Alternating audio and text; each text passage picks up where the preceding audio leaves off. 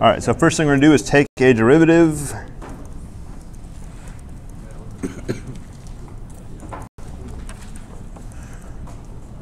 So I'm going to take an x derivative of a function plus a number. So it is f prime plus, what's the derivative of any number? 0. 0. So what this means is what was stated yesterday, that you can add a constant and it doesn't make what you're writing down not the antiderivative. So antiderivative, there's actually an infinite number, and it's the antiderivative plus some constant. So you can't really say the antiderivative, you have to say an antiderivative.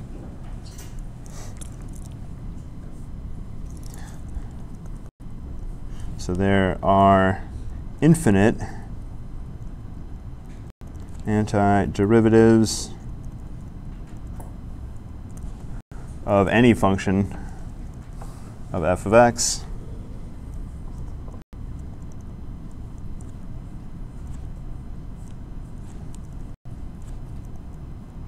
and they're of the form, we use capital F.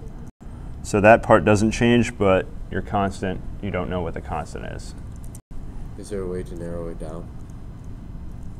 Yes, with initial conditions, basically.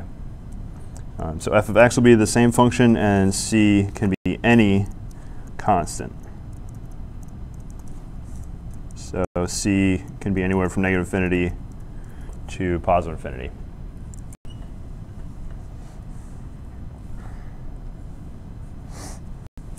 And what we're going to do is, with an initial condition, we'll be able to figure out what c is.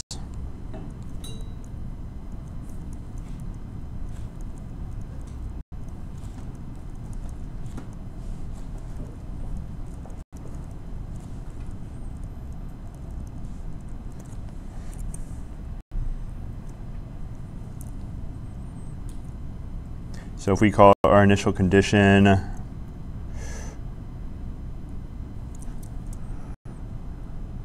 well, it's better just to do an example, I think.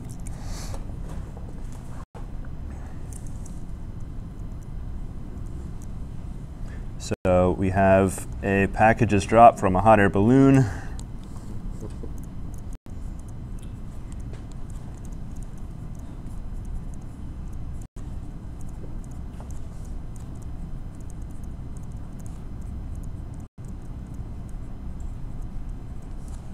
From a hot air balloon ascending at a rate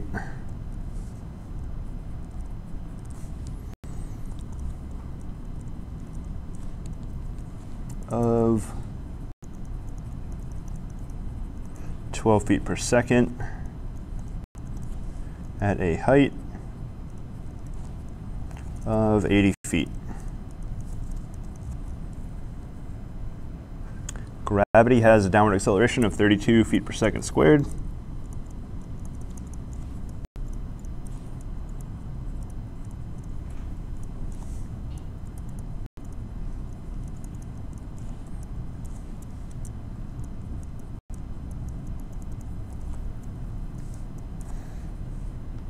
How long does it take for the package to hit the ground?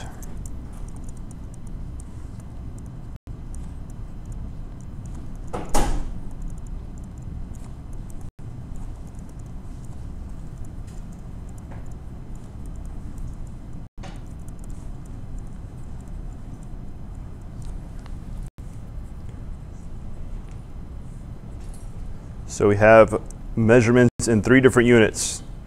We have a 80-foot measurement, which is a distance or a displacement.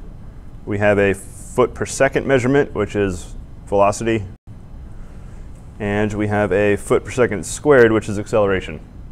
So how are position, velocity, and acceleration related? So if I have position function, I think s of t was the position function. Usually they used s of t.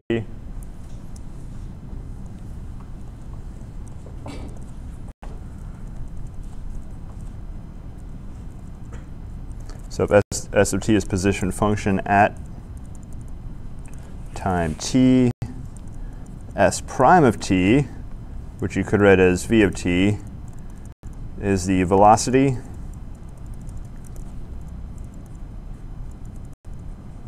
at time t, and s double prime of t is the derivative of the velocity, which is the acceleration at time t.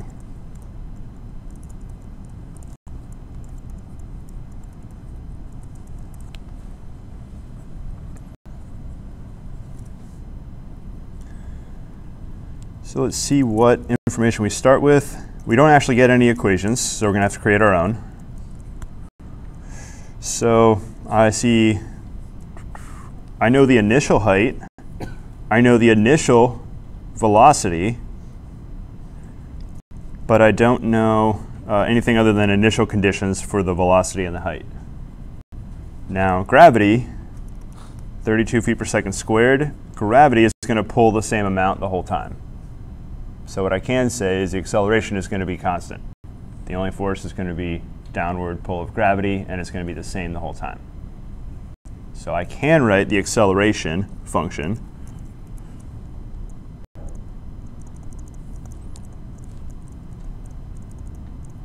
is constant downward acceleration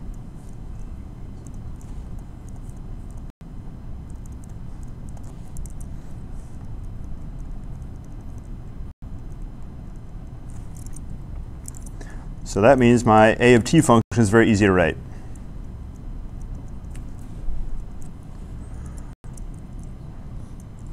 So it's a constant function.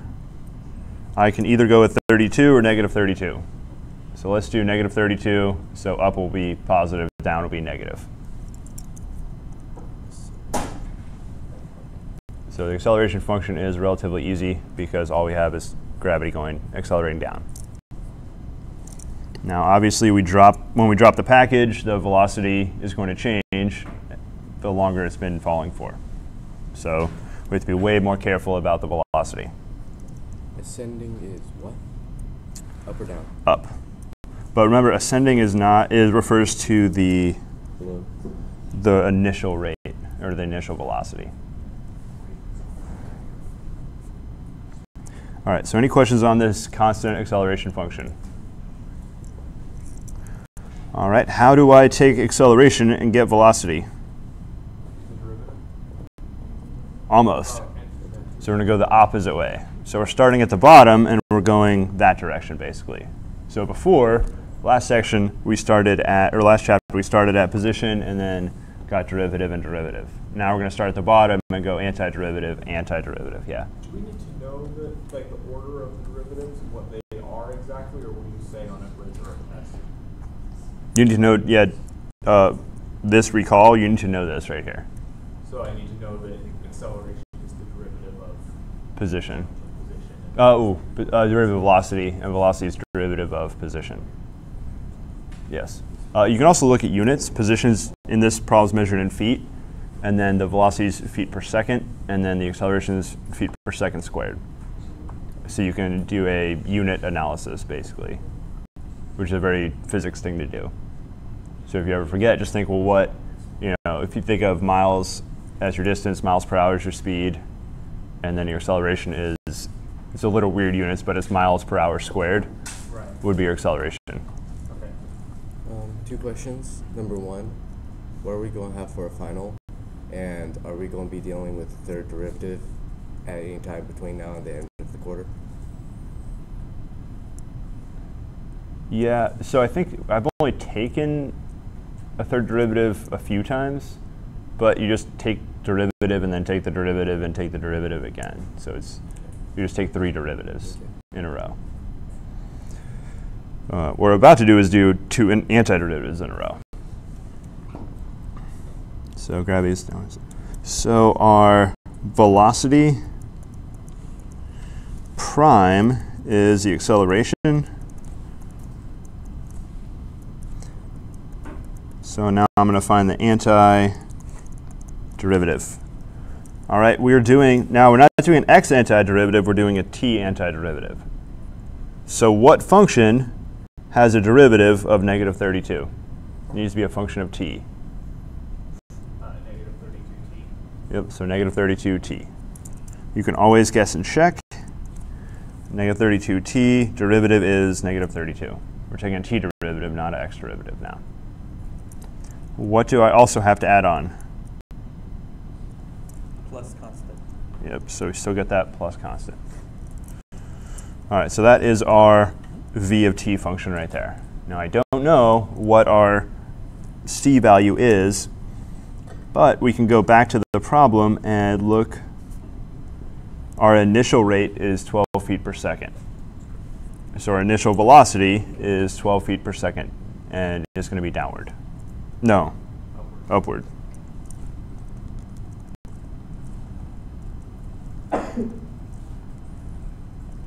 So initial velocity, that means time is 0. That's right when we're starting our drop, and t equals 0, so that's v of 0, and they said v of 0 was 12.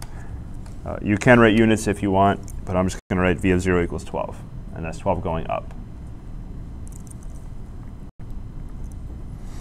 V of 0 is also negative 32 times 0 plus c. So I'm using the v of t function, but plugging in 0. All right, 32 times 0 is 0, so c is 12. So now I can write my full v of t function with the proper number in for c. So there's my velocity. So when t is 0, you get 12, and then as t increases, your velocity is going to actually decrease. That's our velocity. Now we're going to go for the position. Position function. S prime of t is v of t. So we need to find the antiderivative.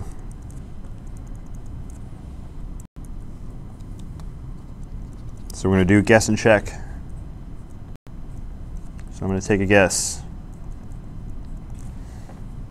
All right, the 12 is easy. Antiderivative is 12t, just like the last problem, or the last step that we did. All right, so I took a guess. I just increased the power of t from 1 to 2. Now I'm going to take a derivative, and I get 2 times negative 32 is negative 64, t to the first. So I got the power right, but you have to divide 32 by 2. Got to divide by my new power. So then when I take derivative, that will cancel back out. And we can simplify this down, negative 16t squared. Oh, what did I forget before? The negative 32, not the negative 32t squared divided by 2.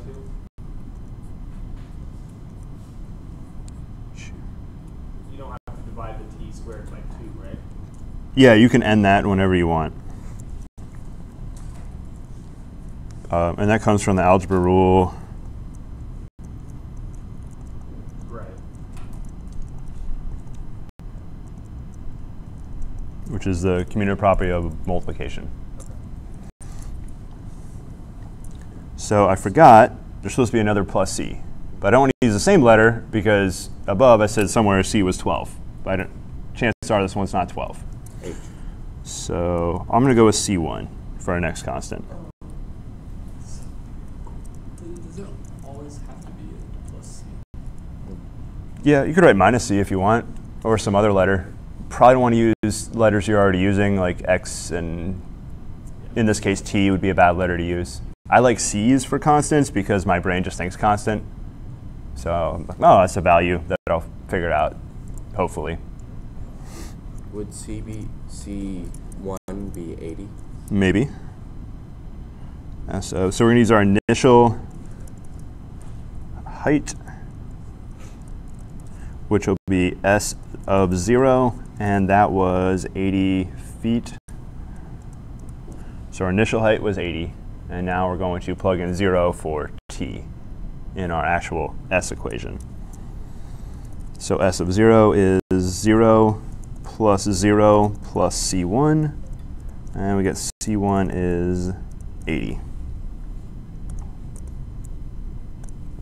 And we're ready to write the full s of t with that c1 value filled in.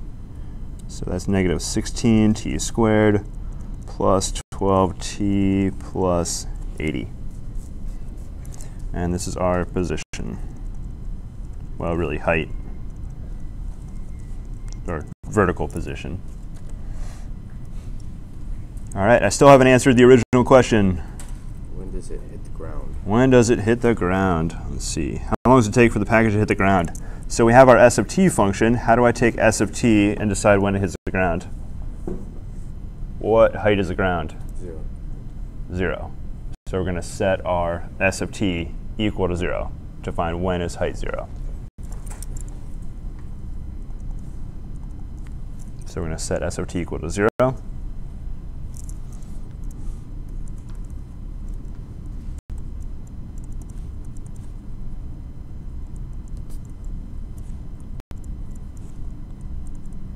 we're going to find what t-value has 0 height. So we're intentionally setting 0 equal to S of t.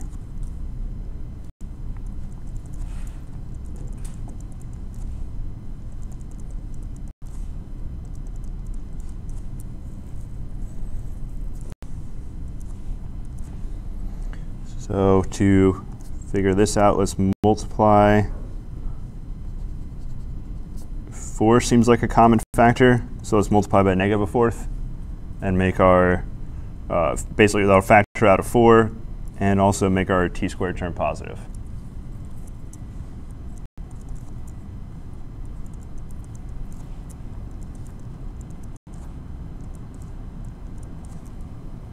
Ooh, those are minus, not plus anymore.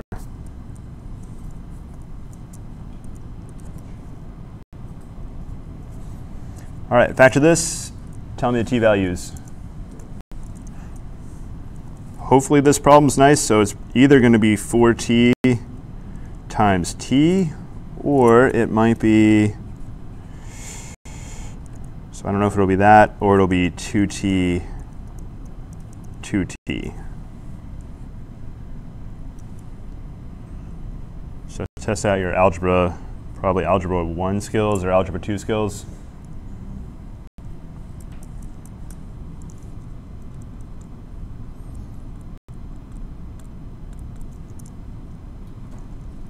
And I can tell it'll be 1 positive, 1 negative for sure, because we have a negative product.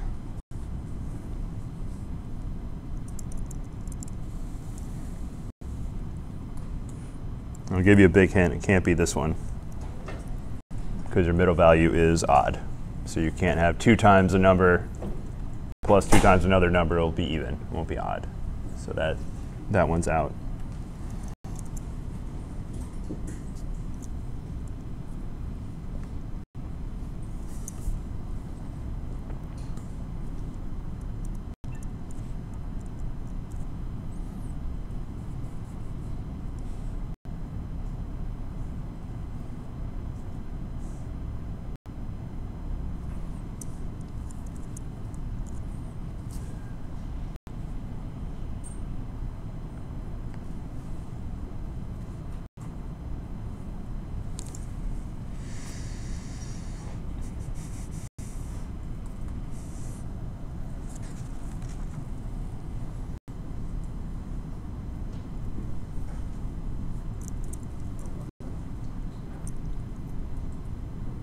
This is way too difficult. What's another way to solve this? Wrap it. There's 2 other ways. Complete the square, and the other one is quadratic. So pick your poison, go for it. Find the t-value.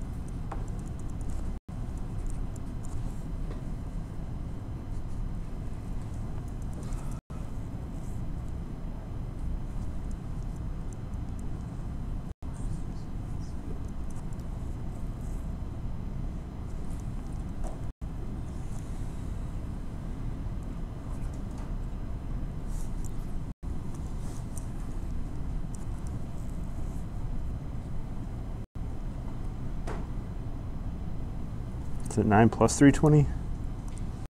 Yeah. No. Right. Yes.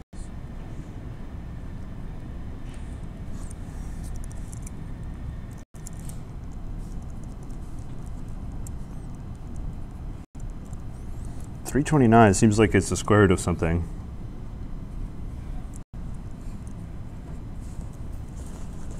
Break your rule. I'm not breaking any rules. I'm not getting caught breaking any rules. 17? 18 point something scary. Really? Really close, Yeah. but it's 18.138. All right, so we'll leave it like this.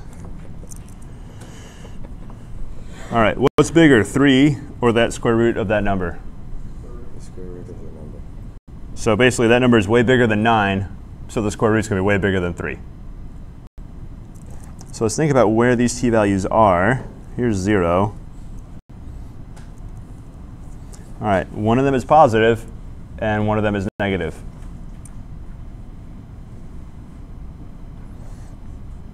I know that because square root 329 is way bigger than 3. So the little number 3 plus a big number is bigger than 0, and the little number 3 minus a big number is less than 0. So they're going to be actually centered at 3. So it's going to look something like this right here. So we have 3 plus square root 329 over 8.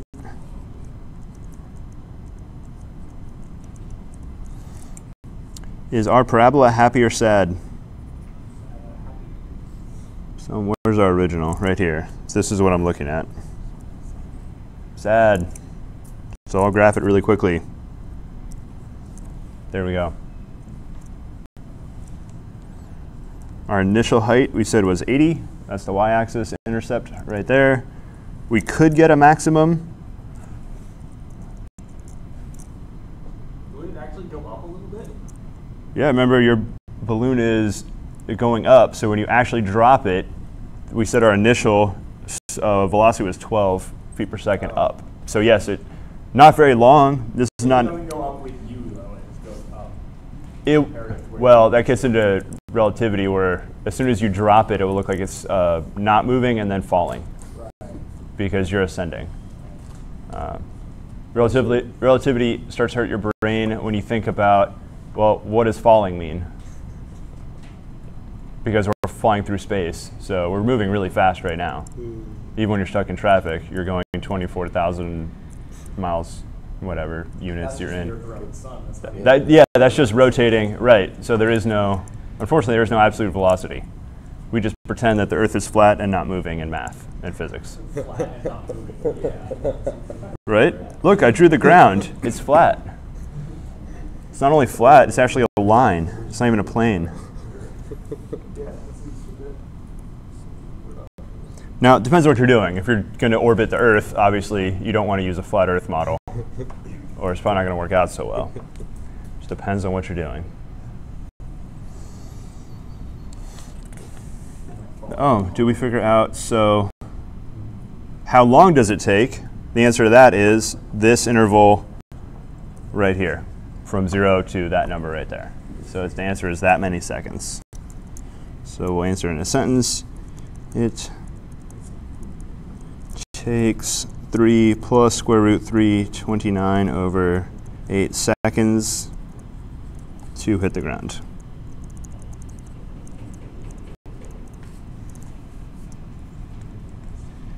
Seems like a lot of seconds for 80 feet off the ground. It is divided by 8. So Oh, it's divided by 8. Never mind. That's reasonable then. I was like, that's like almost 20 seconds. That seems like a really long, but divided by 8, that's like plus 2 to 3 seconds. That's reasonable. 329.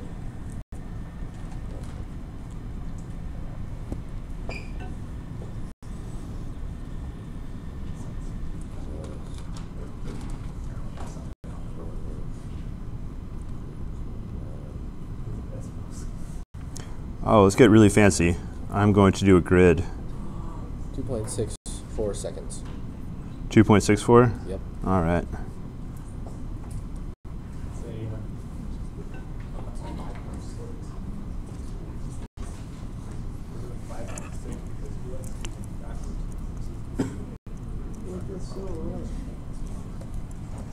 So, whoa, we don't want to be a 5-6. So that's way too far ahead. It's like, why are we doing Dr. Why are we doing 5.6? Like, this is the new and improved Dr. Carlson. No. That's not an improvement. No, that's not. All right, let's start at 5-1. That seems like a lot more reasonable. Now I want my grid. All right, there we go.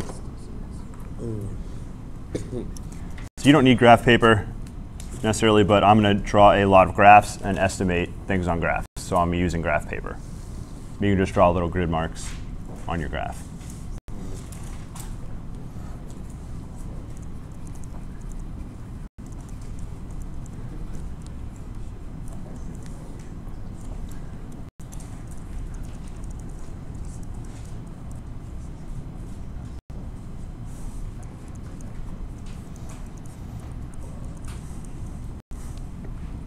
So I'm going to draw as accurate of a graph as I can of the x squared function from 0 to 2.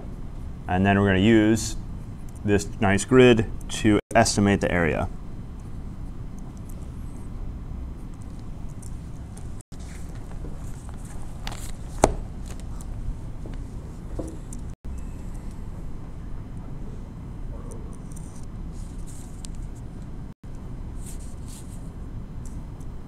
Would that be under or over? Over? Under? Under. Even though it's Under. Specifically between fx and the x axis. So we got 0, 0, 1, 1, 2, 4.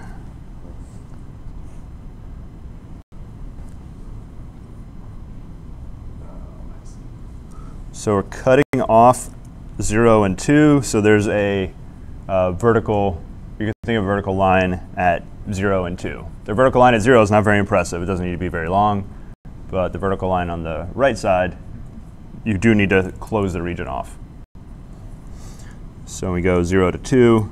You could close it off at 0 and 2. All right, so I want you to take 10 seconds and give me a number. You better not go bigger than 8 or less than 0. Those are unreasonable. Are you saying you guess or should I calculate? Hey, do your best to come up with a number, a decimal number, of how much area is in here. And I guarantee you it's between 0 and 8.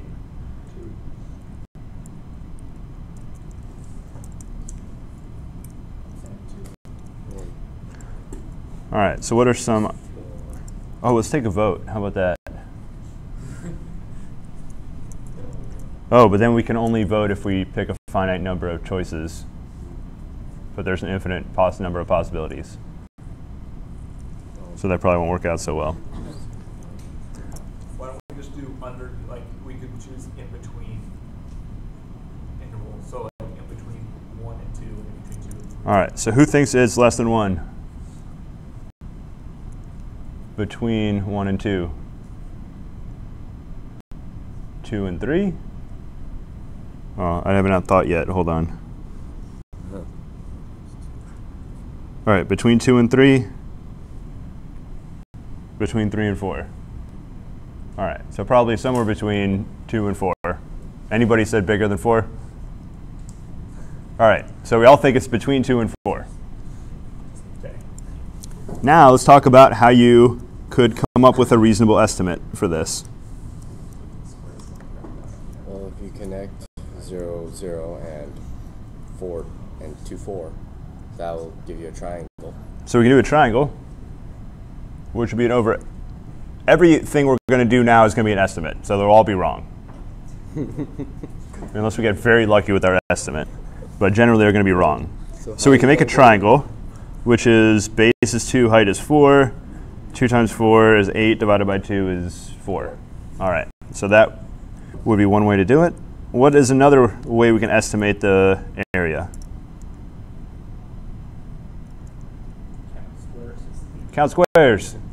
That's a little tricky because, like, obviously that's 1, but Is this a half, a third, a fourth? What's happening? Would that one and that one equal 1 as well? About one. It looks like you could say these two put together are 1. Okay.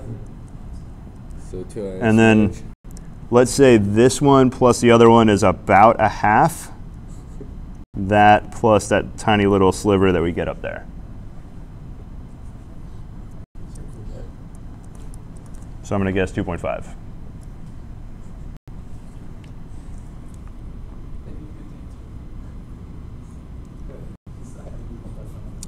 All right, there is a nice way to do this systematically.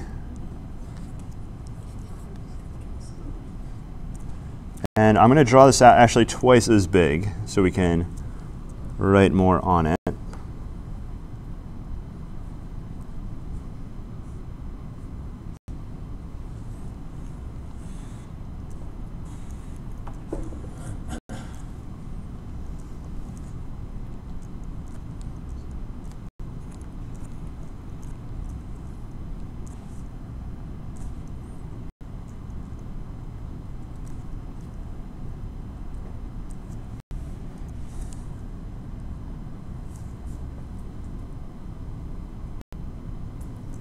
So we just estimated using squares all over the place. Let's use rectangles instead. So what we're going to do is chop this up, and we're going to go vertically and chop it up into slices. And we're going to estimate the height of each rectangle when we do it. So let's break this into 2 pieces. 2 rectangles. And we're going to split it up. If we're going to break it into 2 rectangles, we'll obviously split it up right in the middle. So now we have a question, what height should I use for the left rectangle? So it'd be reasonable to use anywhere from 0 to 1, or something in between. I'm going to choose left endpoint, and I know that will be a very serious underestimate. But you have to wait to see where we're going. So I'm going to use left endpoint.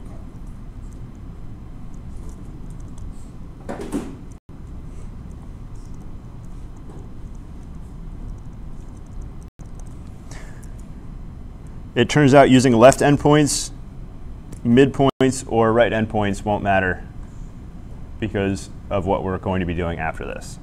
So these are all estimates. They're all going to be wrong. So I'm going to go left endpoint. I'm going to draw the 2 rectangles. First rectangle is not very impressive. It has a height 0. Second rectangle has a height 1. So our estimate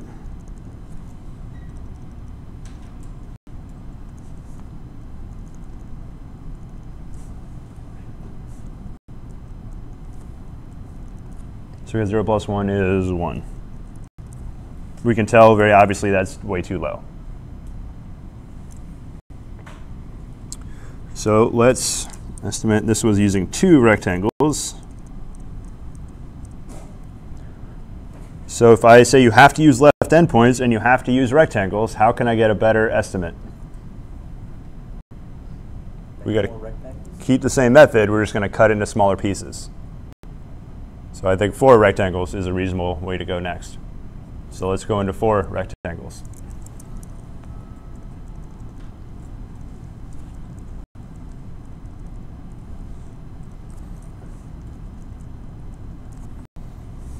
So I will draw out the 4 rectangles.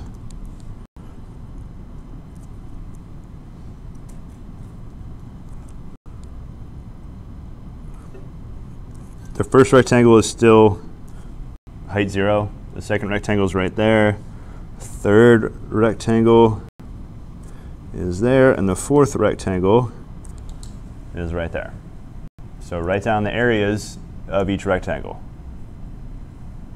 Give you a hint, all the widths are a half. That's not hard to see. All the widths are 1/2.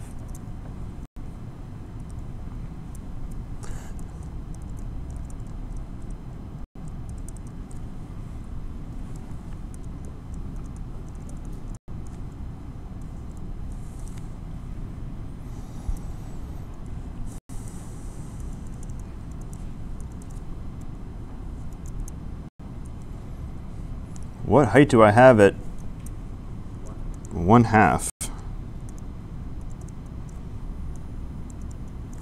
How do I figure out what that height is? Plug 1/2 into your equation. Yep, 1/2, plug it into your function. So I'm going to write, so our first one was f of 0 is our initial height. And now our next height is f of 1/2, right there, times the width, which is 1/2, plus, I could write down 1 for the height, but I'm going to keep it consistent and write f of 1. So that'll be the y value of that rectangle, times 1/2, plus, last one, f of 3/2, times 1/2.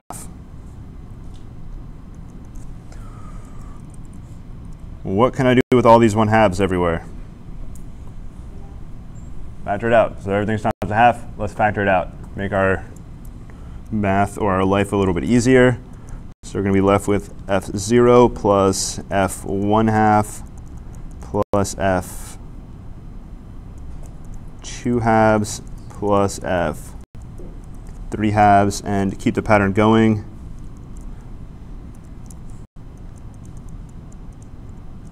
I'm writing everything as halves right here. Why is that? Fractions suck unless you have common denominator, and it's pretty easy to see what's going on. And of course we have that half that we factored out right there.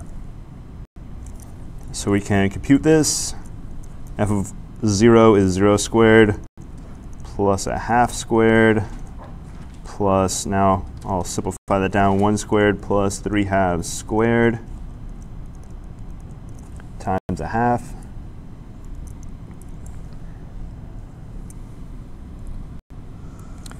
All right, any questions on 4 rectangles? Are we just going to keep going smaller and smaller rectangles Yes. to infinity? Yeah, for the next 60 years. What is the use for like an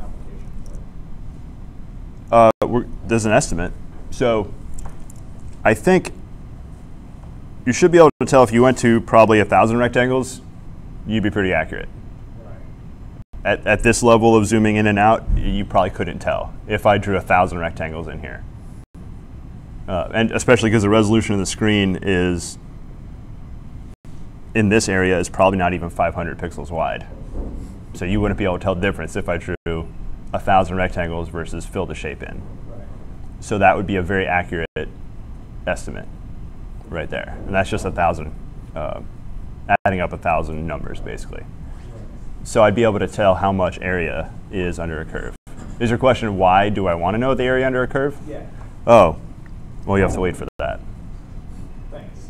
Yeah, no problem. All right, so I want you to write down the formula for 8 rectangles. It's not that bad.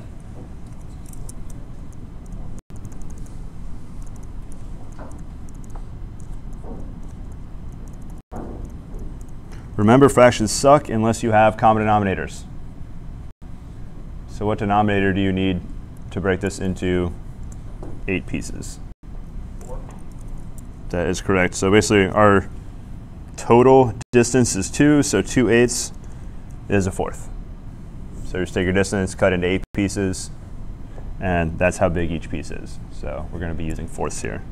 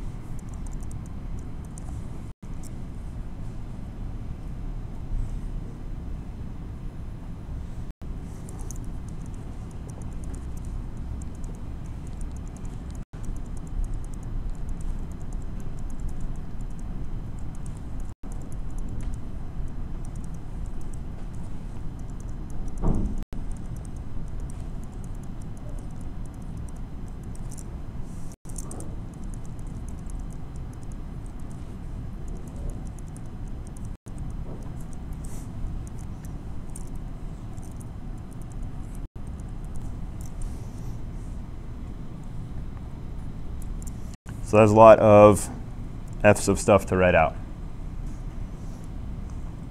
So who has seen summation notation before, or sigma notation? Not too many? OK. Never mind. All right, so it's painful and tedious to write out really anything past 2 or 3, in my opinion. So we use summation notation. And I'll talk about that briefly.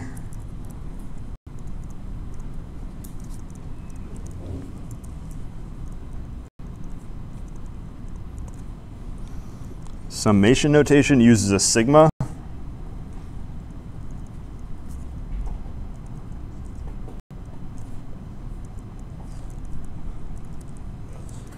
It's a capital sigma. I don't really know how to describe how to write it. It's sort of like a sideways M. That's probably the best way, sideways capital M. That's probably the best way to think of it.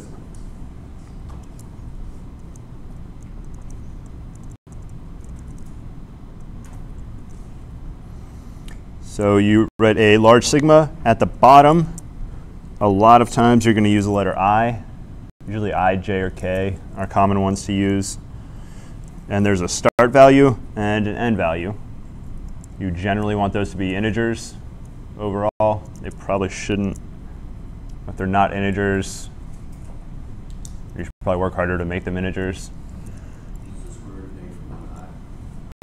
This is just the letter I, not the I, the imaginary I. So you won't see that until you take, I think, differential equations or linear algebra, maybe, will probably be the next time you see that. So not calculus at all? No, I don't think you see it at all in calculus. You can use it. Yeah, it doesn't matter. You won't see it, and I'll talk about it one time in Calc 2. That's optional to use with partial fractions. All right, summation notation, and then you have some expression of I. So I'll just call it f of I. So you have some function, and what this is f of 1, or f of whatever your start number is, plus f of start plus 1. And you just keep adding 1 to that initial value until you get to f of the end value right there. So you're just adding up, and you're just plugging in the next bigger integer until you hit end.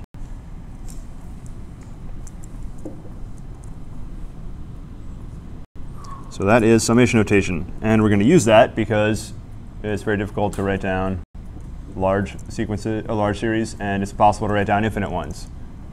It's very easy in summation notation for infinite.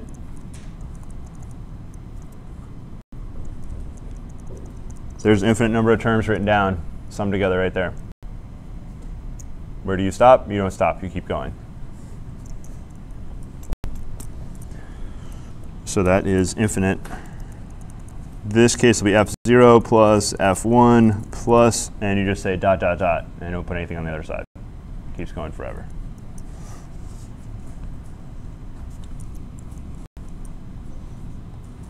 And one last little bit of notation. We're going to call the width. So the width of the rectangle is going to be called delta x.